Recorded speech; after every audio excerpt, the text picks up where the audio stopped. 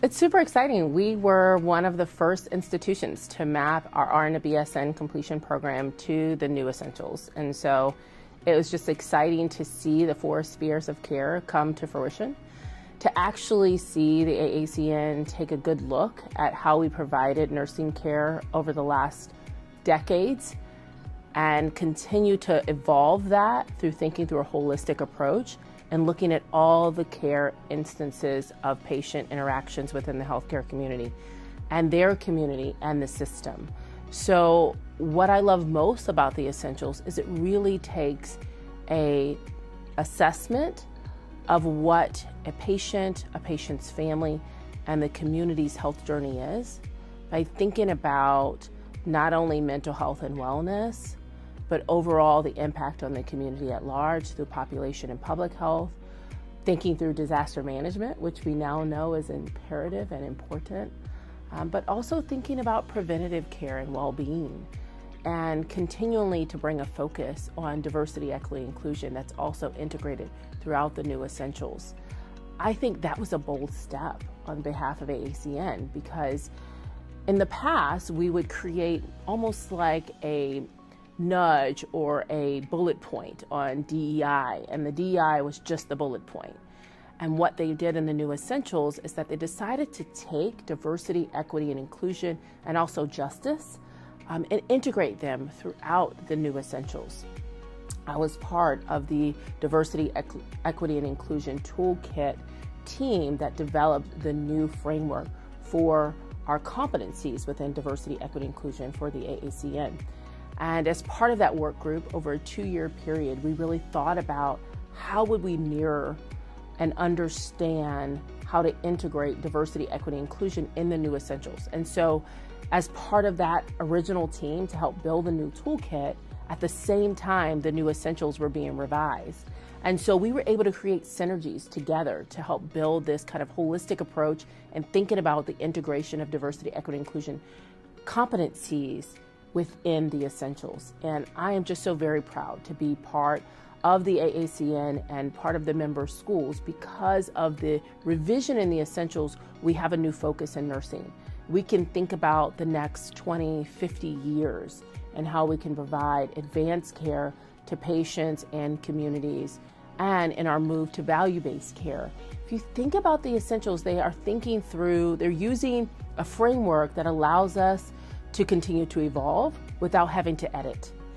In the past, many of our competencies or standards were built very rigid, and so you had to update them more quickly because they would be out of date pretty quickly. And so now, with the new revised essentials, we have this evergreen opportunity to continue to expand.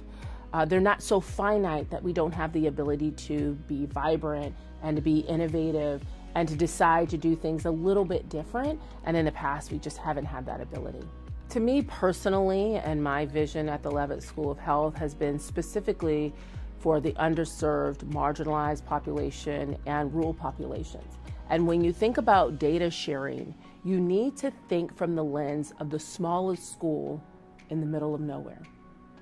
If you can think from that lens when you build anything, you can then understand and ensure that you're going to be able to allow the nursing education professionals to be able to use the information at scale, okay? So I think that the new data sharing practices and our technology core competencies and understanding interoperability and use of technology and talking about the importance of data sharing allows those who are in the far reaches of the country to be able to build a curriculum that develops the same level of professional as any university in an urban area. That's different. In the past, oftentimes we had very large institutions like my own that would provide kind of these guiding frameworks, but we had a lot of tools and a lot of teams and a lot of opportunity to get a lot of resources. We had ability and access to resources. Through this data sharing framework, if we build this, we are allowing, let's say my institution, we will build something using all of those different technologies, but we have the opportunity to share that. so that another institution that may not have the same capabilities or the same staffing or the same access to resources can adapt the information, because I'm doing it at scale. I represent close to 30,000 students that are nurses. I represent about 120,000 graduates. I have a good end, right? That's thorough end that can then demonstrate to other institutions, yes, you can use this information. It's valid and reliable because we have a very large institution that you can then build some practices off of. Data sharing is so important. We haven't done that well, I think, in the past because maybe we felt it was some competitive nature. We are in a massive shortage. There's no real room for competition. We need to all bound together in education and nursing education to really advance health equity and also to aid our workforce development.